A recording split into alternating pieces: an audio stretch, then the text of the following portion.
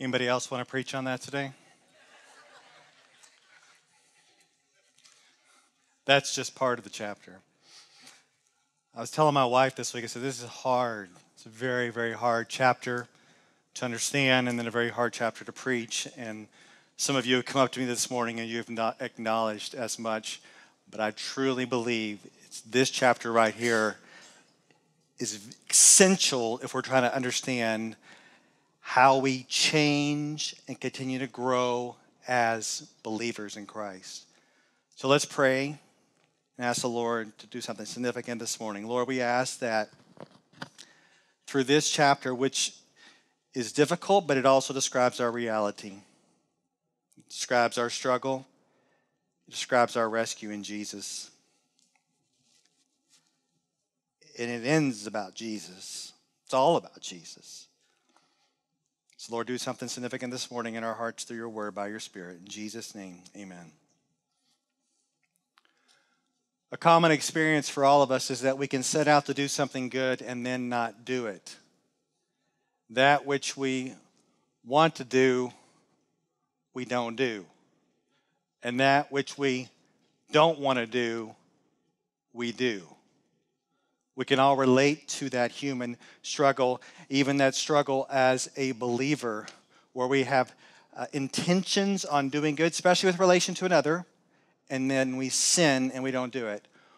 Or we're struggling with something personally, some temptations that continue to creep up on us, and we think, okay, I got this, and then we dive in once again. That which we want to do, we don't do. Right? All of us can experience this. All of us, this is our reality. Someone said it's like playing the game of golf. Very similar to golf in that anybody here play golf and you think, okay, what I want to do, I don't do. And what I don't want to do, I do. Right? But we're talking about our relationship with the Lord and we're going, okay, is this going to be with us until the day we die? Does this mean that we were going to continue to dive into the same sins over and over again? Does this mean that I'm going to live a defeated Christian life? What does it mean that there's still some presence of sin hanging around, creeping up on me where I'm doing what I don't want to do? What does that mean? And that's what we're going to see this morning as we turn to Romans 7. Romans chapter 7. We've been building a case for the last several weeks on, do people change? Do you change? Do I change? Do we become Christians and we still live the same way we did before we were Christians? What does it mean that we actually change? Do people really change? And on some good days, I say, yes, people change. And on some bad pastoral days, I say, no, they don't. It can be frustrating in my own life and it can be frustrating in your life. So we've been building this case for Christ-like change. Kind of want to give you a quick review of where we've been over the last several weeks. So we said several weeks ago, expect a change. Confess your sin. Receive rescue in the gospel. We said, embrace your death and resurrection in union with Christ. Romans 6. Exercise your freedom. Become who you are. Romans 6. And last week we talked about strategize for righteousness. And this morning we're going to talk about that we need to acknowledge the struggle, that there is still a struggle going on inside of us. Now let me tell you this. If you're a believer and you don't acknowledge the struggle in your life or you want to cover it up, then I want to tell you, don't come to church hiding your stuff. Because I'm going to tell you this church, and I want this to be a safe place where we can confess sin to one another and grow. Let this be a safe place where we can talk about things. Yes, we can be embarrassed, we can be ashamed of it, but let's talk about it and not be pounced on and kicked out. Let's grow in Christ, and part of that is acknowledging that we all still struggle. Yes, you do. Yes, I do. That person next to you. Yes, every single person. We still struggle with sin because we're not with Jesus yet. And we have to acknowledge that. And we come to Romans 7, and it talks about this struggle. Now, look, there are people that have studied Romans 7 for a long time, and there's different viewpoints out there. Some of you may have these different viewpoints. One interpretation says that Paul is not describing his personal struggle, but it's the nation of Israel. Or some believe that he is expressing the reality of Adam and all humanity. And others think this is Paul describing his pre-conversion struggle. But I just want to say this morning that I believe, and what I think this is teaching is this: Paul is describing himself as a non-believer and as a believer. And his current struggle mimics the reality of us all. And that's what we're going to dive into this morning. But in order to get there, it's going to be tough. And so I want to kind of lay out where we're going in this context of the Old Testament law. I'm going to kind of give you where we're going. So we're going to talk about, on the first point, the Christian is dead to the law spouse and has married Christ. That's 7:1 through 6. And then we're going to say the law is not bad, but sin abuses it, 7 through 12. And then sin's attempts to abuse continues, even in the Christian. And then we're going to talk about the great rescue in Jesus. I hope you're ready. Let's study deep. Let's go. Romans 7, verse 1. Or do you not know, brethren, for I'm speaking to those who know the law, that the law has jurisdiction over a person as long as he lives? Paul has been describing justification, growth, and grace, but it's been touching on the law. And some of the Jews will say, hey, Paul, excuse me, can I ask you a question? What about the Old Testament law? And Paul's like, oh, let me tell you about the law. You see, the law is valid upon a person as long as he's still alive. We would agree. The laws in the United States of America are valid upon you while you're alive. Once you're dead, you're free from the law. Now, he moves from this common sense illustration concerning the law to marriage. Look at verse 2. For the married woman is bound by law to her husband while he is living. But if her husband dies, she is released from the law concerning the husband. So then, if while her husband is living, she is joined to another man, she shall be called an adulteress. But if her husband dies, she is free from the law, so that she is not an adulteress, though she is joined to another man. Makes sense? A woman is bound to her husband by law unless he dies. Then she can marry another man.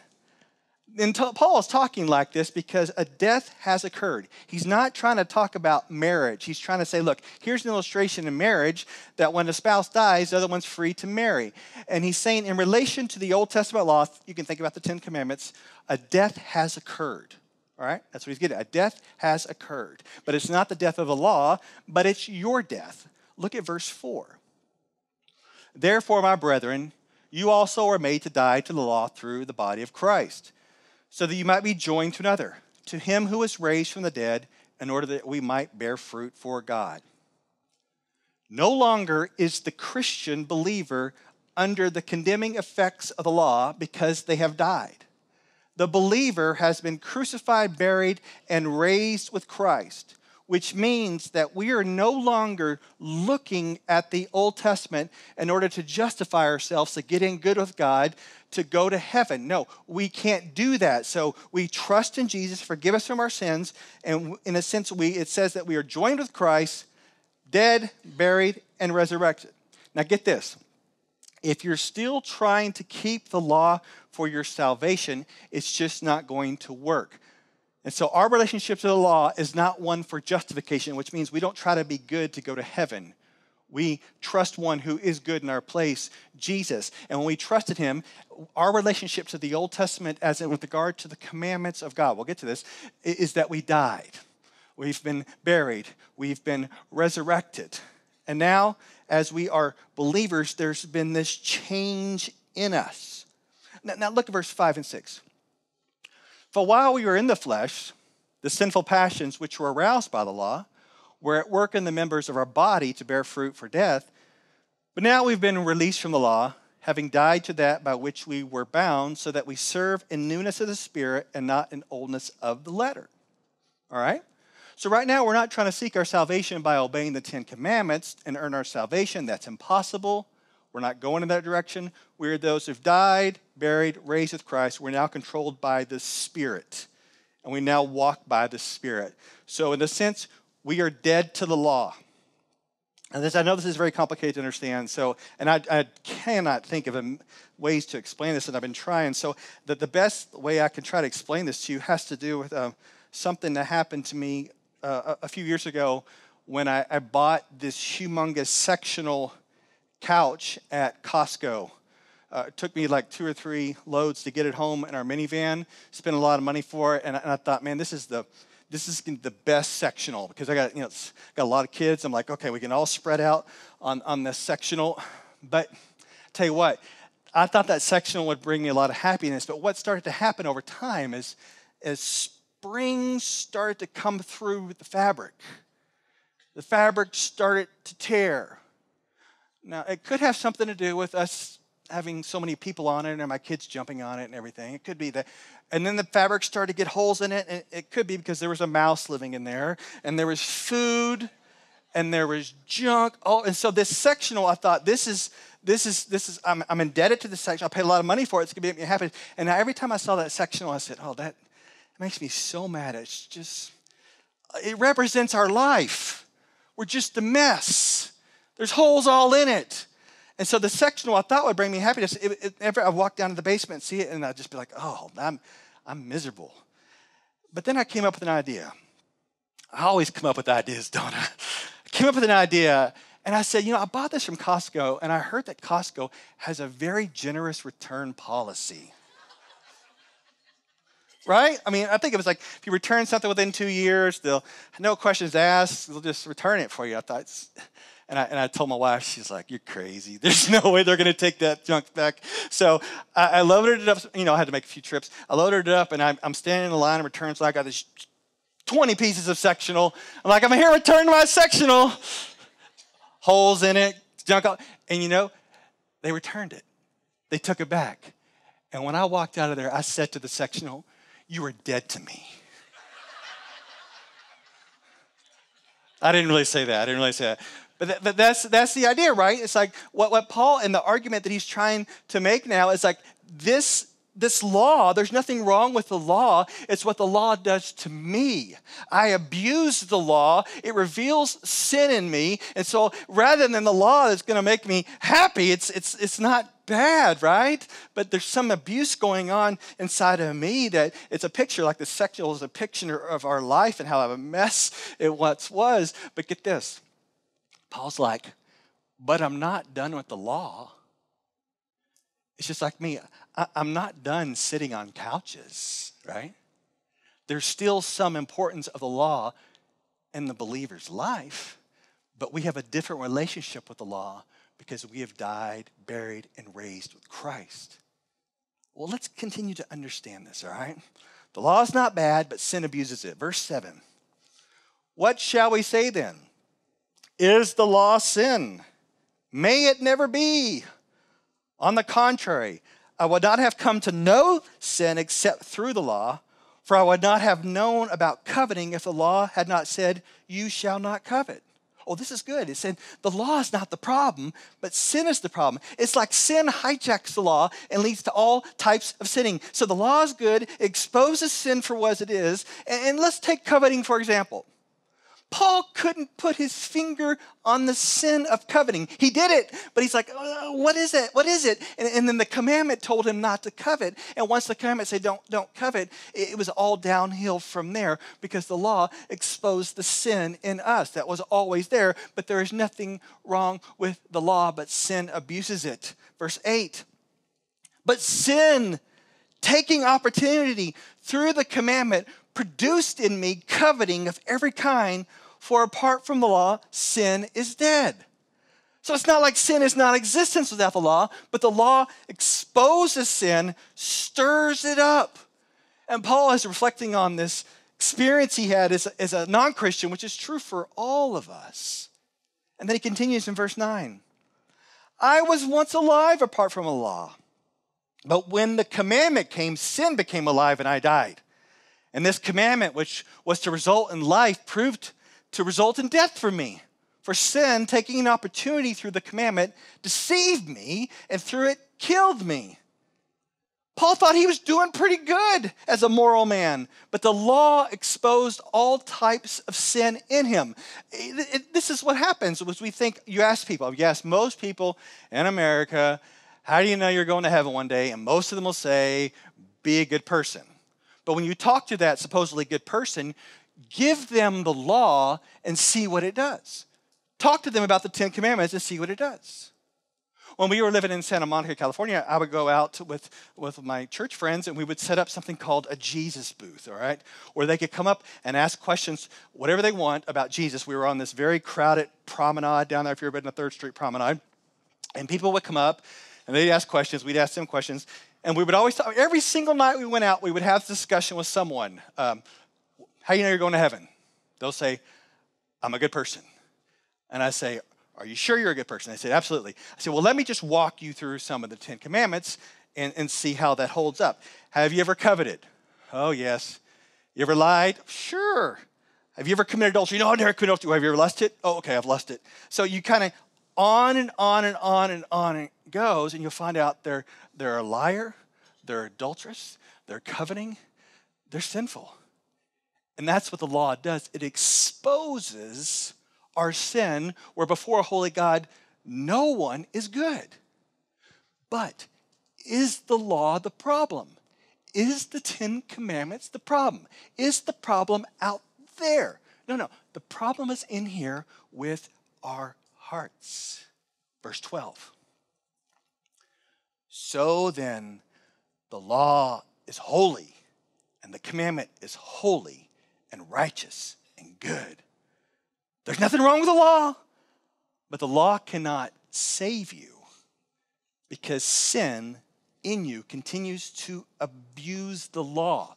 So get this, there is no self-salvation. There's no one who could be good enough to go to heaven. No salvation because no one keeps the law, the 10 Commandments, all the other laws perfectly. The law is meant to expose our sin and draw us to Jesus. And this is true in a different way for the believer. Let's continue on as we're going to look at sin's attempt to abuse, even in the Christian. Verse 13, look at verse 13. Therefore, did that which is good become a cause of death for me? Might never be. Rather, it was sin, in order that it might be shown to be sin by affecting my death through that which is good, so that through the commandment sin would become utterly sinful. The law did not bring me separation from God, but your sin is what brought you separation from God. The law just exposed your sin for the evil that it really is. So the law is not the problem, the heart is the problem. And even as a Christian, we can feel this struggle, as Paul says in verse 14. For we know that the law is spiritual, but I am of the flesh, sold in bondage to sin. For what I am doing, I do not understand, for I'm not practicing what I would like to do, but I am doing the very thing I hate. But if I do the very thing I do not want to do, I agree with the law, confessing the law is good. So now, no longer am I the one doing it, but sin which dwells in me. Now, Paul's not saying these things to explain away his sin or show how he's not responsible. So I want to encourage you, don't use Romans 7 to justify and affirm your sin, but use Romans 7 to acknowledge the struggle. Paul is acknowledging the struggle and showing how he feels helpless and powerless. So not only does the law expose sin in the unbeliever's life, but it continues to expose sin in our life because we're not in heaven. And until we're in heaven, we're going to have this ongoing struggle where we can say, okay, I agree that the law, I agree the word of God, the commands even in the New Testament, the commands from Jesus, I agree that they are good, but I'm not perfect, and I find myself still doing what I don't want to do. You know, there was a few years ago that I had some eye irritation. There was redness in my eyes. I didn't know what was going on. So I went to the bathroom and I got the eye drops and I put them in and I started screaming my head off. And then I looked at the bottle and I just put eardrops in my eyes. Anybody else ever do that? Thank you. Appreciate it. I mean, how can we be so stupid, right? Why would we do that? And then 2 or 3 years later, I had some more eye irritation. I went to the bathroom, got some drops, put in my eyes, screamed again. No joke, eardrops in the eye. Anybody ever do it twice? Exactly, right? Like, what are you doing? That's what it's like was sin. You're like, I can't believe you did that. I can't believe you did it again. Oh, you did it again. I cannot believe that. Yeah, that's the ongoing struggle that we have with sin. It's like, I can't believe I keep doing that. And then Paul continues, and he wants us to push through the struggle. Verse 18, for I know that nothing good dwells in me, that is, in my flesh. For the willing is present in me, but the doing of the good is not. For good that I want to do, I don't do, but I practice the very evil that I do not want. But if I'm doing the very thing I do not want, I'm no longer the one doing it, but sin which dwells in me. Paul's describing this bent toward the flesh or indwelling sin or nothing good dwells in me or a law waging war. You're like, what is it part of us that causes us to do this sin? Because we're still in the flesh. We're still in the body. Remember we talked about the zombie flesh in you is still alive, right? You've been crucified like, you think about a person that's been killed and then they get up and they start walking around. There's this zombie flesh still hanging around. There's still something going on in me, in this flesh, in this world where I have this bent towards sin. You can think of people who've conquered smoking. Some of them may still feel this pull toward smoking, or people that go to AA may still feel the pull toward alcohol. Now think of it as we are believers, we're all addicted to sin. There's still something in us that is pulling us toward sin, and left to ourselves, we will give in every single time. Look at the struggle as it continues. Verse 21. By the way, this is Paul talking, and Paul knows the law better than any of us, right? Paul knows the word. Paul's an apostle, and he is saying about his struggle. Verse 21, I find then the principle that evil is present in me, the one who wants to do good. For I joyfully concur with the law of God in the inner man. But I see a different law in the members of my body, waging war against the law of my mind and making me a prisoner of the law of sin, which is in my members. Wretched man that I am, who will set me free from this body of death? Paul's saying, hey, I feel wretched. Anybody ever feel wretched? Oh, yeah, chief of sinners. Ever feel like, yeah, I feel chief of sinners. The law is exposing sin still in the life of the believer. But I want you to know this is not the complete story. Romans 7 is not the end where you can say, okay, I guess Romans 7, I'm going to continue to struggle and give into the sin every single time. And I want to say, look. Romans 7 is the normal Christian life, but it's not the normal Christian life. You know what I'm saying? So, yes, it is something we acknowledge. All of us struggle in this pull towards sin, but it is not the normal Christian life to say, I struggle, I'm going to do it again. That is not the normal Christian life. Yes, it's normal to struggle, but as believers, we do not say we are destined to always give in to sin over and over again, because Paul asked the question, who will rescue me from this body of death? And we have the answer, Jesus. Verse 25. Thanks be to God through Jesus Christ our Lord. So then, on the one hand, I myself with my mind am serving the law of God, but on the other, with my flesh, the law of sin. Yeah, there's this ongoing struggle. My mind wants to go one direction of obedience, and the flesh wants to take us another, but there is victory through Jesus Christ our Lord. And I want you to hear this. So not only will there be future deliverance in heaven when we are free from the presence of sin, but there is present-day freedom from the power of sin. I want to say it again. I'll make sure you get that, okay? So not only there's going to be this future deliverance in heaven when we're free from the presence of sin, but there is present-day freedom from the power of sin. You say, well, why do I still struggle? Because sin is still present. But get this, because you have died, buried, raised again, you now have power. Sin and Satan no longer have power over you. You get that? Do you believe that? You do not have to give in. You do not have to follow. See, some of us, it's really hard because some of us don't want to acknowledge a struggle, because how many of you say, Man, I want to live in Romans 6 and I want to live in Romans 8. I don't want to have nothing to do with Romans 7. I want to be Romans 6. Yeah, I've been crucified and raised in victorious Christian living. Romans 8, we're more than conquerors. Yes, let's go. Romans 7, can we just cut that out of the Bible? But the struggle is still there because we still deal with the presence of sin.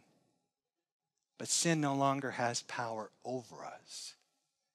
And it's not because we're self-saviors, we have power in and of ourselves, or we're just great law keepers. No, the answer is thanks be to God through Jesus Christ our Lord.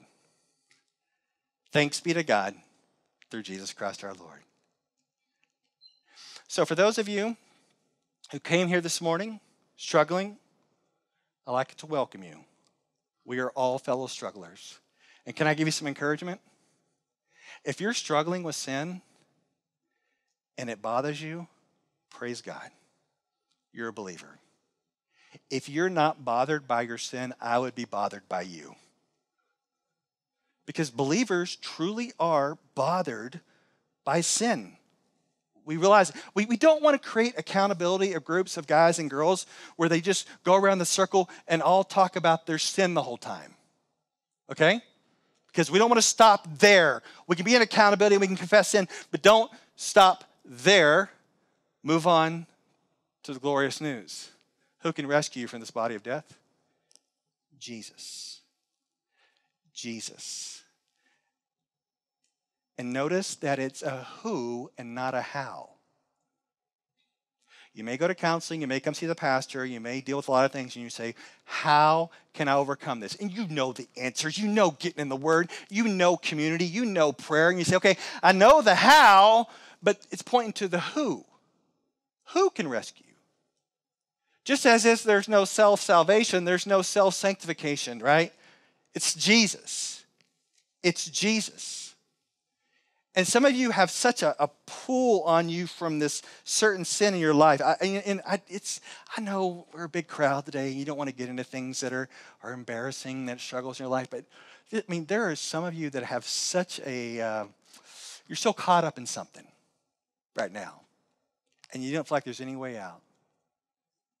And some of you, some of you, it's straight up pornography. You're just into that. And you hate it. You're convicted of it. You're never going to do it. And then you go again. You say, well, how can I get over this? Or I'm just destined to be a part of that. No, you're not. There is victory in Jesus. You go, well, how? And I want to talk to you about who. Yes, you know all the hows. Okay, I got to put a filter on this. I got to just not do that. I got to be an accountant. You know all the hows. But it's about coming back in the midst of all the hows to who? Do you truly believe Jesus can rescue?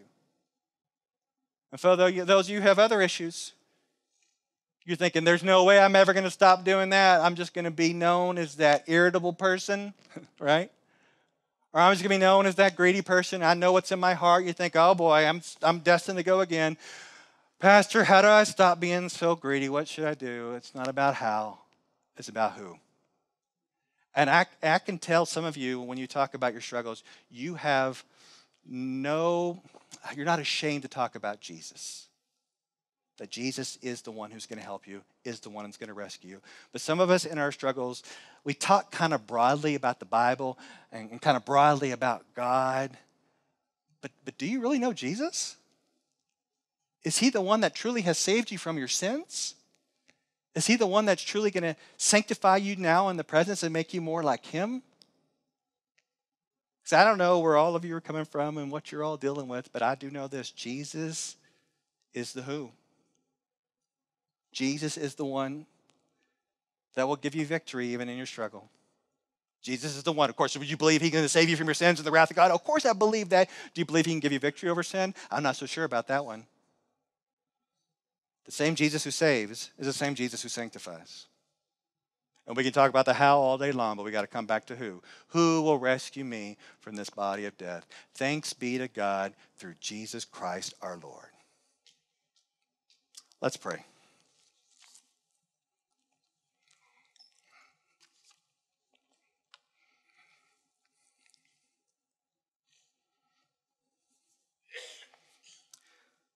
Lord, we just want to acknowledge what is going on inside of us, and that's not always what we want to be having going on inside of us. Some of us feel stuck. Some of us feel that we're in bondage, that we're going to keep doing the same old thing that we've been doing for decades. Help us to acknowledge the struggle. Help us to acknowledge stuff that's going on inside of us, but help us not to stay there in the struggle, but to turn to Jesus, a relationship with Jesus. And Lord, maybe there's someone here that just flat out don't know you. They've gone to church, they talk about God and talk about the Bible in broad terms, but they don't know you. Will you draw them to you this morning in repentance and faith in Jesus, like right now, Lord, draw them to you. If that's you this morning, just in your head, in your mind, in your heart, just confess and find forgiveness in Jesus. Tell him you trust him. You're not going to try to save yourself. You're not going to try to be good. You know you're not good. Trust Jesus right now. And for those of you who are struggling, you feel like there's no change. You don't see any change. Talk to the Lord. Talk to the Lord Jesus. Say, Jesus, help me, rescue me, change me, rearrange my thoughts, draw me to you. Lord, without you, we would be hopeless, but we are thankful. Thanks be to you through Jesus Christ our Lord. Amen.